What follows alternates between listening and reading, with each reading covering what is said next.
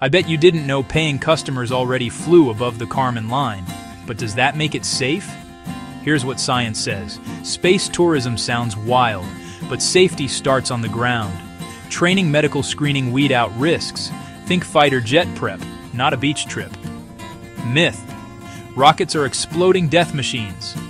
Bust. Modern rockets use redundant systems, automated aborts, decades of engineering. Failure is rare, not inevitable.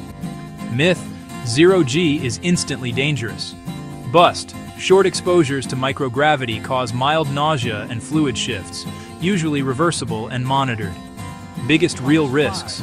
Launch forces re-entry heating human factors. So suits' heat shields, automated controls are designed to handle them.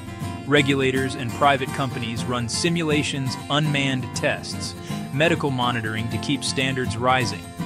Bottom line, it's not risk-free, but it's getting safer fast, like aviation did. Ready to take that tiny leap? Don't forget to subscribe, comment, like, and follow for more interesting aviation, space, and science, facts, and news.